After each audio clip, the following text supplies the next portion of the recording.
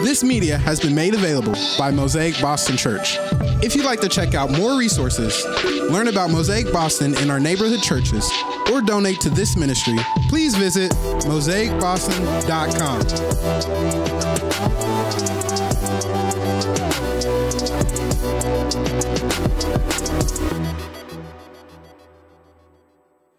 Good morning. Welcome to Mosaic. My name is Andy. I'm one of the pastors here along with Pastor Jan and Pastor Shane. I'm filling in today for Pastor Jan. Pray for him. He is off getting equipped for the sake of our congregation, doing some doctoral work this week. Pastor Shane's going to fill in next week for him. If you are new to Mosaic, just want to plug right away before I forget. There's a lot of new faces here, or half faces at least. We're pumped that you're here. And the primary way to connect on a Sunday so that we know you're here, we know you want to get plugged in, is to fill out a connection card. We have them in the worship guides in the lobby. You can grab one on the way out. If you fill one out, put it in and walk to the Welcome Center, hand it off. We will have a gift for you just for joining us. And if you give us your address, we will send you another gift just out of excitement that you're here worshiping with us. And we want to get to know you. We want to connect you and pray for you if you have any concerns or needs. Today, I just want to point out we are having one service, so that's why it's a little tighter here today. We normally have 9:15 and 11:15 service.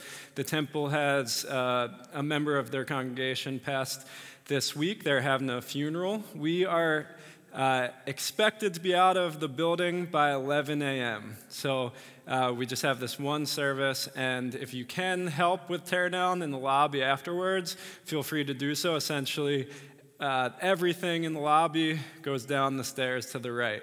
And if there's trash in the pews, please take it out and toss it. You can recycle the pens and the papers just by putting them on the tables out there. But today we are continuing our book, our study in the book of 2 Corinthians, and this is a series we're calling Prodigal Church 2. We've been in here 16, I think this is the 17th week. We have 2 more weeks after this, and this is a book with a lot of church doctrine, a lot of talk about just how the church should function. What is the role of a pastor? What is the role of a leader? What's that engagement between the community and the leader look like? And Paul, the greatest Christian outside of Jesus Christ, the most influential Christian in history, wrote most of the New Testament. He's engaging at this point in the book with teachers who have come into the Corinth church and who are questioning his authority. They are boasting in the fact that they have experienced less suffering than him. But last week he talks about it's his weakness, the actual fact that he suffered for the sake of the gospel that proves his authority. Furthermore, today he's entering into a topic of spiritual experiences. In this day, the false teachers have thought this is the trump card. We have this over Paul.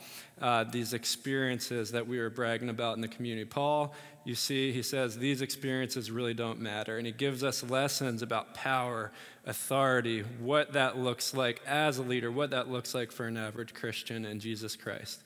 So let me read today's sermon. It's going to be in 2 Corinthians chapter 12, verses 1 through 10. 2 Corinthians chapter 12, verses 1 through 10.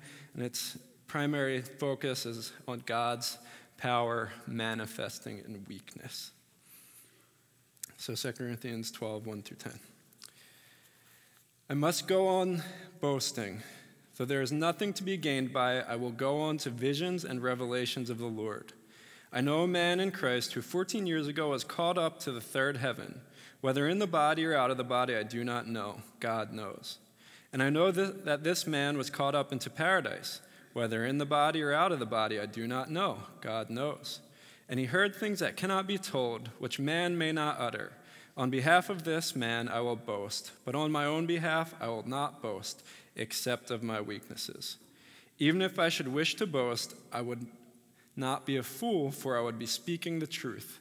But I refrain from it, so that no one may think more of me than he sees in me or hears from me.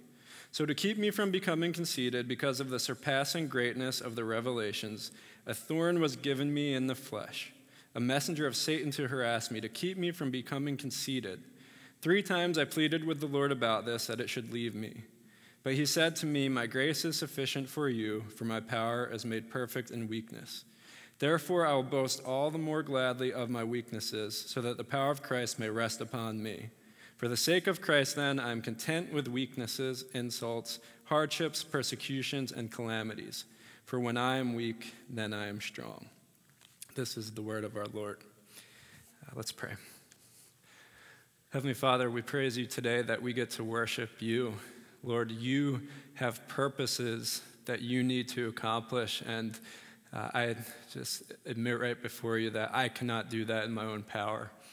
Holy Spirit, we pray, come, do your work, convict us where we need repentance, poke us in the side, give us a thorn if we need to be humbled.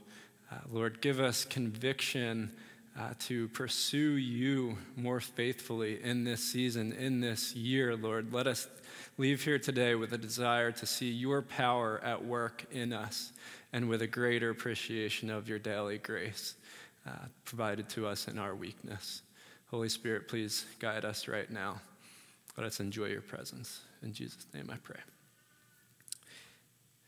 So 2 weeks have passed in January, so it's time to ask the question, how are you doing with your New Year's resolution? Have you made it this far, January 16th? Did you even make it a day? Have you made it this far, 2 weeks in, but you're so exhausted from structuring your life for 2 weeks to maintain it that you're afraid you're going to trail off this week? This year, I formulated my New Year's resolution by thinking about Psalm 1. Blessed is the man who walks not in the counsel of the wicked, nor stands in the way of sinners, nor sits in the seat of scoffers, but his delight is in the law of the Lord. And on his law he meditates day and night. He's like a tree planted by streams of water that yields its fruit in its season, and its leaf does not wither. I want to be that tree whose leaf does not wither this year. I don't know about you, but if 2022 is going to be anything like 2020, 2021, I want to get through it without withering. And just if the season's going to continue, and I have a 5-year-old, I've got an 18-month-old, we have a third baby on the way, I'm going to need something more than my own strength. I'm feeling fatigue. I'm just looking, God, where is the gas going to come from? Not enough coffee, not enough effort, not enough sleep, not added hours of the day could help me with what's ahead. And so just where are you as you approach this year? As I read this epic, well-known scripture today, I can't help but emphasize talking about power. Verse 9, the famous verse, but he said to me, my grace is sufficient for you, for my power is made perfect in weakness. Therefore I will boast all the more gladly of my weaknesses, so that the power of Christ may rest upon me. Power. I don't know about you, but historically in my prayer life, I tend to pray in the language of Advent.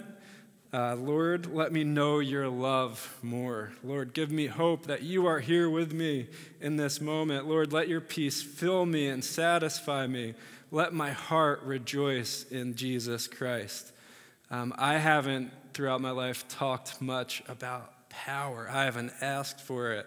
But if you're anything like me, we can't function like that. Power is a huge part of Christianity, right? We don't just believe in a God of kind sentiment, of comforting words, of interesting teachings. We believe in an all-powerful God. Jesus had the power to rise from the dead and conquer death once and for all for us, that in him we might have salvation and eternal life. He has the power to forgive our sins and wash us clean and sanctify us. The gospel, Romans says, is the power of God unto salvation to the Jew first and also the Greek. There's a power when God's word is proclaimed.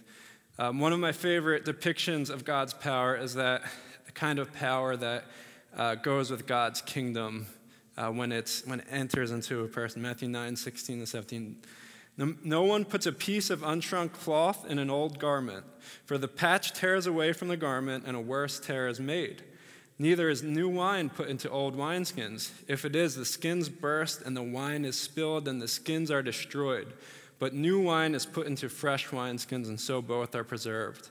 What this is talking about is that when the kingdom of God, Christ's rule and reign, enters into a person's heart by faith, it tears, it bubbles up, it bursts, it destroys all parts of the old man in a person that they might become new in Jesus. God's power, his rule, his desire is going to accomplish its effect. It's a matter of how will we let it or not. Will we fight it? How much will we fight it before we submit and enjoy it and embrace it? My other favorite depiction of Christ's power comes from the book of 2 Corinthians 2, chapter 2, actually. It's a passage that we could say in for weeks. 2 Corinthians 2, 14-17 says, "But thanks be to God, who in Christ always leads us in triumphal procession, and through us spreads the fragrance of the knowledge of him everywhere. For we, Christians, are the aroma of Christ to God among those who are being saved and among those who are perishing. To one a fragrance from death to death, to the other a fragrance from life to life. Who is sufficient for these things? For we are not, like so many, peddlers of God's word, but as men of sincerity, as commissioned by God, in the sight of God we speak in Christ." It's this idea of God always leads us in triumphal procession. It's this imagery of a glorious, powerful Christian life. And what's this thing? Triumphal procession, it goes back to the lavish parades and celebrations in ancient Rome that they entered the city in the arches with the columns all around. The victorious generals arrived back after winning a battle, winning a war with their captives behind them. It's this image of celebration when you watch the Super Bowl and you see Roger Goodell get booed and then hand the Super Bowl trophy off to the MVP of the winning team. The confetti's flying around. It's this imagery. Our life is one of triumphal procession. And what normally happens in a triumphal procession, the general takes those captives back, and at the end of, when they get into the city, they just slaughter them. But in Christianity, God is the sovereign victor. Christ is our general. He takes us back as captives into his city, and instead of slaughtering us, he forgives us, he redeems us, and he gives us a sword. He commissions us to work for his kingdom, for his cause. All the power of his authority is at our backing, and that's the life that we get to live in Jesus Christ. A life of power. The sovereign creator of the universe calls us, he saves us in Christ, and he enlists us. And no, I want to say there's power in that life. What's the power that we exhibit? For we are the aroma of Christ to God among those who are being saved and among those who are perishing. To one, a fragrance from death to death. He uses us weak vessels. He calls us jars of clay later in Corinthians to save people. When we go out in the Lord's power and preach his word, share his word, live out the gospel, he uses us to save people. It's an aroma of life that draws people in, God's children in. But also there is failure. It's not just one of success after success after success. When we preach the word, we share it, there will be rejection. And it's a fragrance, when we share God's word, it's a fragrance from death to death. It just doesn't smell of life to others. And so God's purpose, when we have success in sharing the gospel, when we have failure, his purpose still goes forward. And so it's just mind-boggling to think about this as just a little small glimpse into just the powerful life of a Christian. And it's a life of great purpose. And I just ask, do you want a life of power? Do you want a life of purpose? And that's what Paul brings us to today. He talks about just ways that we can experience God's power. And so I have 3 points today. To see God's power manifest in your life, remember the works of God, be realistic about God's discipline, let Christ's power rest on you. So remember the works of God. And before I read verses, I want to remind you that the author of our passage today, this is a guy who, before he was saved, he was one of the greatest persecutors of Christians. Jesus saves him, and the Bible tells us that he went on to become just the writer of most of the New Testament. He walked thousands of miles planting church after church and shepherding those communities, and just an incredible ministry. So his words are wisdom. He's a refined old man giving us the wisdom that he's attained over the years. So he says, I must go on boasting, though there is nothing to be gained by it. I will go into visions and revelations of the Lord. I know a man in Christ who 14 years ago was caught up to the third heaven. Whether in the body or out of the body, I do not know. God knows. And I know that this man was caught up into paradise. Whether in the body or out of the body, I do not know. God knows. And he heard things that cannot be told, which man may not utter. So we're just hitting the surface of this passage, but here's primarily what's going on. But Paul, he's talking about a time when he's been taken up into heaven. There's this confusing language where he talks about it in the third person. But every commentator says, this is Paul. He also says, I don't know if I was in the body or out of my body. The thing that he's trying to say is that God did this thing in my life. God showed up.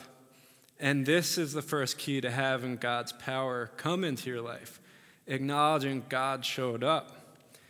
So you have to be able to say at some point, God came and did something in your life. You have to be able to retell of God's works in your life if you want to experience his power. And perhaps you can't do it, perhaps you don't truly have God in your life. Just throughout Scripture, there's this practice of recounting God's deeds. The prophets, in days when it was just a barren harvest in their ministry, they recounted the wondrous deeds of God, his work in their life. Isaiah 63:7, I will recount the steadfast love of the Lord, the praises of the Lord, according to all that the Lord has granted us, and the great goodness to the house of Israel, that he has granted them according to his compassion, according to the abundance of his steadfast love. Psalm 77:11, it's all about recollection of God's power. It says, I will remember the deeds of the Lord. Yes, I remember your wonders of old. I will ponder all your work and meditate on your mighty deeds. You see, I grew up in the church for 23 years. I attended 99% of the weeks, even through college. I liked the community. I made good friends. I liked to study Jesus as a nice guy with these interesting countercultural teachings. But I never really understood my sin, my need for a Savior. At the age of 23 here at Mosaic, it was the first time that as I studied the Scriptures, as Pastor Jan preached them, this understanding of God as this holy, all-powerful, all-knowing, infinite, eternal, unchangeable Creator, I could not have peace with him. And I realized that before him, I was but a lowly sinner. And that's where I saw my need. I can only have peace with God by the work of Jesus Christ, who has the perfect record that I do not have, but died on the cross for me. So when you talk about God's power, it gives you hope for God's power. When you talk about God's power in the past, it gives you hope for God's power in your present. And that's what the Apostle Paul is showing us here. And so I ask, do you remember God's work in your life? Do you remember the hope that you experienced, the burden and guilt that was taken away when you first truly confessed your sins and received God's grace? What year did that happen? What day? Just what was your Bible reading like in that season? Did you tear through chapter after chapter, book after book? Did you serve a lot? Did you go to every possible service that you could get to? I know some of you are in that right now. I remember in that season for me, I was that guy in the front of the congregation in a much smaller room, about 1/10 the size of this. I was in the front row, right in Pastor Jan's face. I couldn't get enough. I wanted to be there. I wanted to hear it. I wanted to feel it. There wouldn't be anybody close to me. They'd be 5 rows back. And just talking about it now, it inspires hope in me. And it reminds me, Lord, you moved in my life profoundly then. You gave me the power to repent of sin and truly have victory over it. You took away that guilt and shame that weighed me down for ages. I had pain and trial in that season, yet you sent people, you sent friends, you sent church community. You gave me the perspective that I needed. And you can do it now. I can have your power today. So how about you? Do you know God's power in the past? Does it excite you to think about it? Does it give you hope today that you can have that? Do you feel like it's awakening this desire, this movement in your life? One of the greatest enemies for a Christian is just not feeling anything. And so Paul shows us, recollect God's work. All of that vision, he says, this was not me. I was taken up into heaven. And so think about those times when God, he grasped you, he seized you, he shook you. Let's read on. So to keep me from becoming conceited because of the surpassing greatness of the revelations, a thorn was given me in the flesh, a messenger of Satan to harass me, to keep me from becoming conceited. 3 times I pleaded with the Lord about this, that it should leave me. So what's happening? Paul talks about having one of the greatest experiences of any human being to walk the earth, probably the greatest of anyone who is still alive. And he's in heaven, and he comes down to real life. God gives him this poke, this thorn. It's like going on a February vacation to a tropical destination or Florida in mid-February and then coming back to Boston. It's not like, is this not real life? Is this not what the Christian life feels like? Sometimes you have these high moments where the Spirit of God's just coursing through your veins. You have such clarity, such focus of mission and vision, and then you come down. What happens to me in these moments is I have a tendency to say, well, that's life. C'est la vie. Like, just got to take the good with the bad. If things can go wrong, they will go wrong. That's not how Paul responds.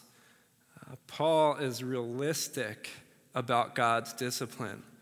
He doesn't just see this struggle, this torment that God exposes to him as something to just accept, to just ignore. Paul, in his wisdom, he's realistic about this fault. He says, God did this. God is the one who is responsible for this. This isn't just how life goes. There is a purpose. There is a meaning. This was sent from my Creator, my Father. And so what God gives him, he gives him this pain, this prick, this thorn that he receives, and he gives God credit.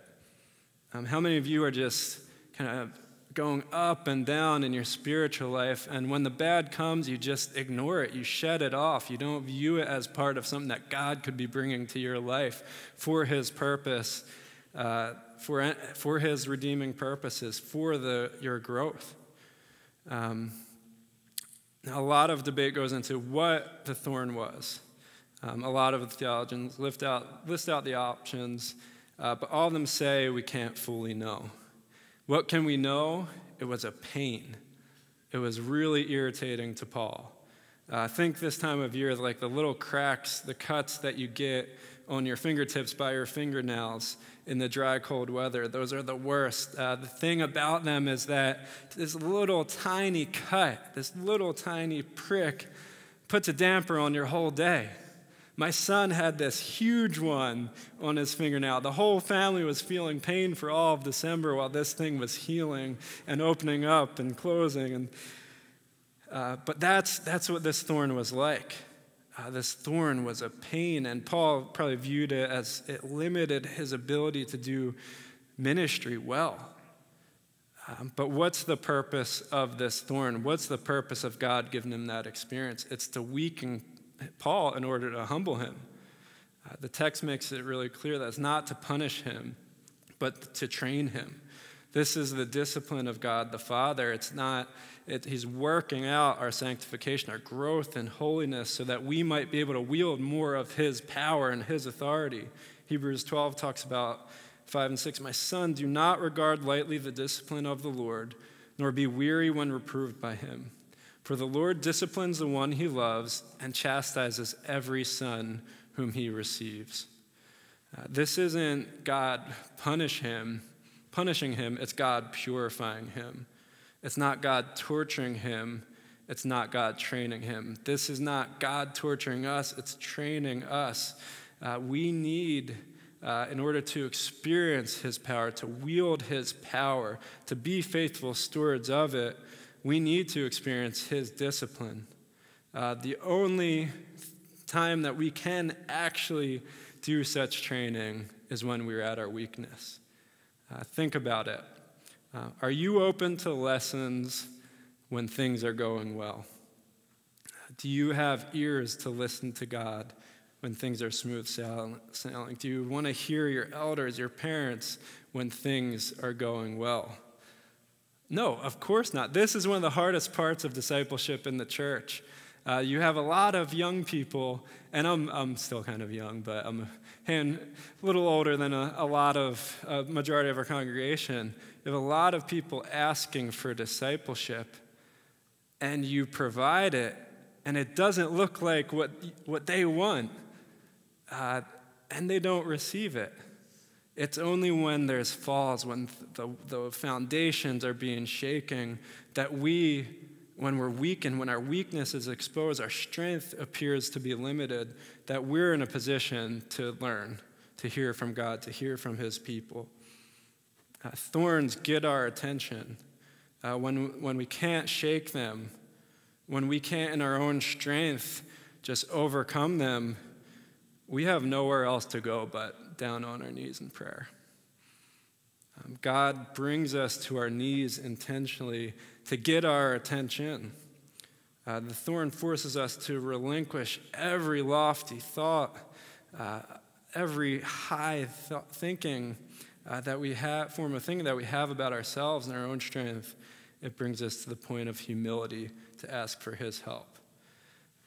And without this experience, we start thinking that we're strong. We're strong enough without God. We're here in positions of esteem. We have success in life and ministry apart from God. We can attain power and wield it without him, handle it without him. And that's what pride is. That's a sin. That's as filthy as any rebellious sin. We need to repent of that. So God wants to keep us. He gives us these thorns because he wants to keep us from being conceited. He does everything he can to squeeze out, tear up, bubble out parts of our identity that lead us to think that we can get by without him. Now, we don't know what Paul's thorn was, but we do know that he talked to God about it, and he really wanted God to take it away. And I just want to point out, Paul actually took it to God in prayer. I don't know about you, but sometimes when I am unhappy with the direction of things, when I know I've got this struggle, I've got this prick, I've got this thing that I think is holding me up from accomplishing what I want, I don't like to take it to God because I know what his response is going to be. I don't like to take it to other Christian people because they're going to tell me to consider God's daily grace, to consider his sovereign purposes in the moment. And Paul does that. We should follow him in that. We should not look and seek pain. We should ask the Lord to remove it. But the Lord didn't take it away. And so what is your thorn? What's that thing that you want God to take away? What's that thing that you're bringing to God in prayer and asking him constantly to take away? have you pause to say, Lord, what are you teaching me through this? How are you humbling me through this? How am I growing through this? Lord, please show me, and please take it away. You can still keep asking. And so Paul, he continues, but verse 9, he said, I asked God to take it away from me, but he said to me, my grace is sufficient for you, for my power is made perfect in weakness. Paul teaches us that in the Christian life, power is found where we least expect it, right? It's like, my son, we bought the children a little kitchen for Christmas, and, I found my wallet in the microwave of this little kitchen. Like, we find the riches of this life. We find the power most often in the spaces where we wouldn't think to find it. Like, that's Christianity. That's the heart of Christianity right there. The most painstaking, most excruciating moment in history. Christ, the righteous one's death on the cross, is the means for our salvation. The Lord uses Christ's weakness that we might spend eternal glory with him. And we get to experience the richness of his love and grace and mercy. And so Christianity, that's the way of Christ. And, we might ask, why? Is there any other way that God could work? Why can't he teach us these lessons? Apparently there's not. It's in weakness that you'll find that your power is limited. It's in weakness that Christ, we are forced to trust God more, to trust Christ more. And when you get this, when you understand that Christ's power, his daily grace for you, what's that mean? His daily provision. We're called to live one day at a time. Boston, a lot of type A, a lot of planners. You have to really accept this to have peace in the Christian life, to enjoy God's power. He's going to provide it for you one day at a time. And it's going to satisfy. He's going to give you what you need. He's not going to call you to a trial or temptation that you cannot endure in his power, that you cannot steward faithfully. And so in these moments of weakness, we're forced to look to him.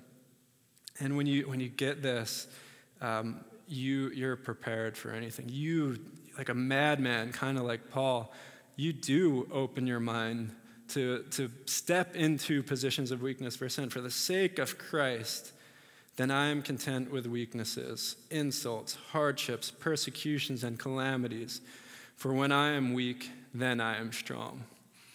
And this is really, as my children grow up, this is what I want them to get from my life. Like, I know I'm not going to be the best example. I'm not going to be perfect. I want to model for them God's grace and just show them my daily need for it. But really what I want them to see is that I took God for his word. He says, step out into weakness and let me act. And that's any preacher of the gospel. They're not up there in their own strength. If you ever suspect that, you confront them on it. Every time we share the gospel, we're not stepping out in our own power. We're stepping out in the power of our Creator, our Lord, the sovereign ruler of the universe. And this should, actually, when we understand it, we should understand our need for thorns. We can face anything knowing that he is with us. He is working for us. No power of Satan, our flesh, the world can withstand his power. And so we can accept his ways. It's kind of, we think he's a madman. We think, why do good people suffer? We can fight it and fall into bitterness, fall into frustration and anger. But his purposes, his power, his rule and reign, it's still going to play out, and his cause is going to go forward. So we can accept his ways or we can resist it. And we experience true peace in weaknesses, insults, hardships, persecutions, calamities, when we take him for his word, that he's there with us and that his ways are better than our ways and that his grace is sufficient. Let's pray.